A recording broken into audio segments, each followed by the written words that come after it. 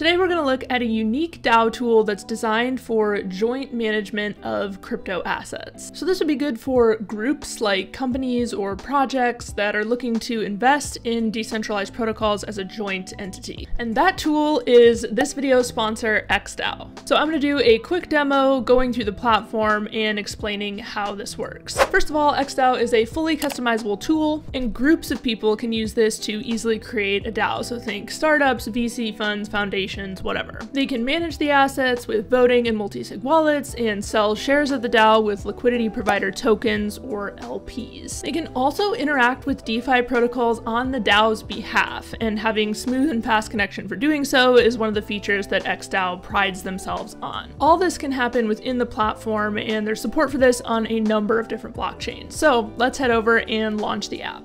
Alright, I'm going to go ahead and just connect my MetaMask wallet, and now we can see we have a few different options available to us here. We've got the Invest tab where you can view different DAOs that have active public offers, so you could purchase their LP token and invest in one of these DAOs.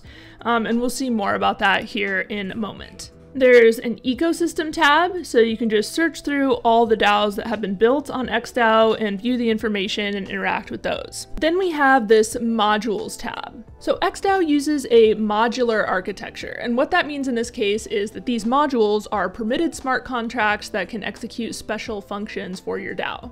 So you can leverage these kind of templates, basically, if you wanted to implement like payment distribution or private exit or something special. And they've got more of these launching soon. So we'll skip real quick over to the Connect tab. This right here is a major feature of the platform, okay? Using Wallet Connect, you can connect to DEXs and DeFi protocols directly from your DAO. So you could connect to PancakeSwap and make any swap for another token with your DAO funds. You could use an NFT marketplace and purchase an NFT with DAO funds. So this is where we see the benefit for groups that are looking to collectively invest in DeFi, right? And this is quite a convenient way of doing this compared to some other options.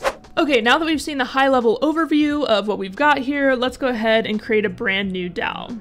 I'll just call it Test DAO for now. We can see my address here, and I'm being allocated a governance token. And if I wanted to add another partner, I could just put their address in right here. Of course, holders of the governance tokens are the ones who are basically the management of the DAO. They're in charge of determining the membership process, managing the financing, voting creation, all that. Once you have a governance token, you can't just transfer it to somebody else. The only way it can be transferred is by going up to a vote and reaching consensus that yes, we want this other individual to have governing rights of this organization. And then right here we can adjust the quorum, which is the percentage of total votes of governance token holders that has to be met in order for any transaction or action to be executed. So in order for the vote to pass, basically. But I'm just going to leave that at 51%, so a bare majority. Now, if I go ahead and click Create the DAO, I'm on Ethereum right now, so I'm going to see a pretty hefty gas fee here.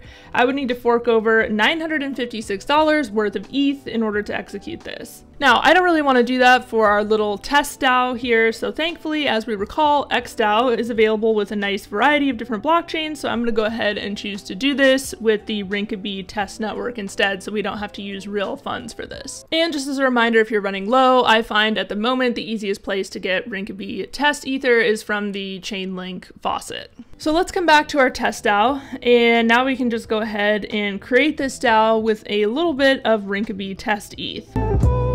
And now our DAO has been created.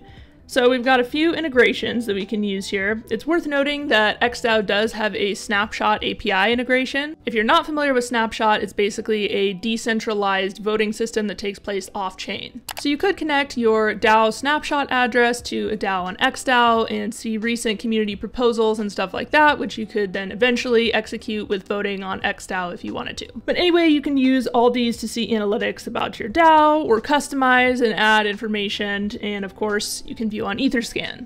Down here, we can see that I'm the only token holder, so I've currently got 100% of the DAO member shares. So let's say I'm ready to deposit some funds. So I want to go ahead and create a liquidity provider token.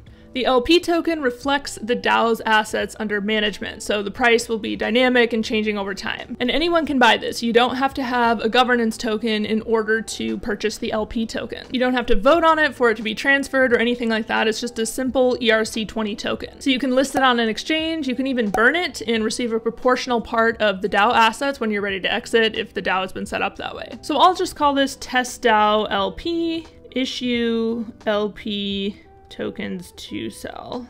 And now we're going to have the option to initialize a public offer. We've also now got LP token minting and burning configuration options in addition to the governance token minting and burning. So for example, let's say we don't want to allow burning of governance tokens. We can just use this shortcut to disable that option. Boom, it's disabled now. Now let's go ahead and initialize a public offering. Basically, we want people to be able to purchase our LP and invest. So this is going to be an active offer. We'll make it a 1-to-1 rate just for simplicity's sake here. And we'll just paste in the wrapped ETH address and create. And we'll confirm that. And now we can see our public offer. 1 liquidity provider token is equal to 1 wrapped ETH. And you can literally just buy it right here. Okay, enter the amount you want and invest. Now, if we navigate back up to the top tab and filter for DAOs with active public offers, we can search for our test DAO, and there it is.